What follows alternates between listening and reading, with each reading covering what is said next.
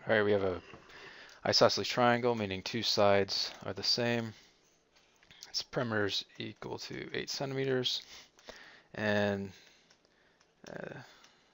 we want to find out its area in terms of the length of its base. So what we can do here is here. Perimeter is going to be equal to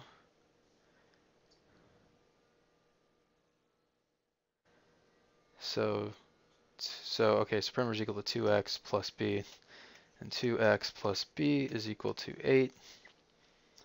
So what we have is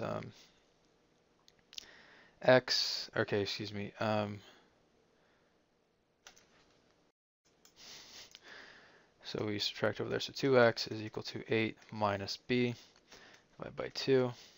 So x is going to be 8 minus b divided by 2. Okay, so we have that.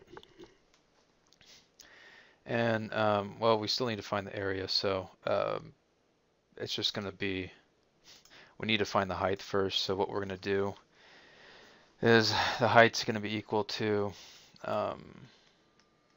so split this in half, so it's going to be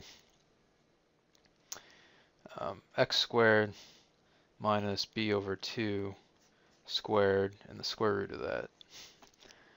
And then, so we just need to find that. Well, actually we just did find that.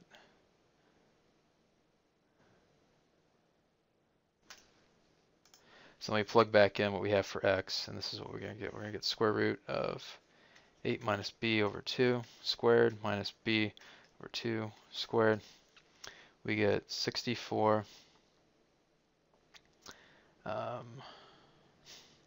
minus 16b plus b squared minus b squared all over 4. So the b squareds cancel out, and this becomes a 16, this becomes a 4, and then we can further pull out a 4 from there. So we get 4, we get 4 minus b, pull that out, so we end up with 2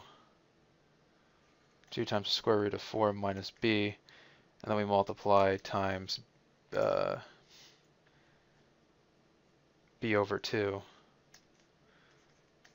because b over 2 is this, and we found this, and to make it a complete square, it's just basically outlining all of them.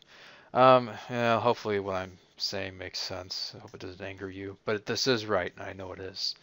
So the final solution representing the area in terms of b is going to be b times square root of 4 minus b. All right, that's it.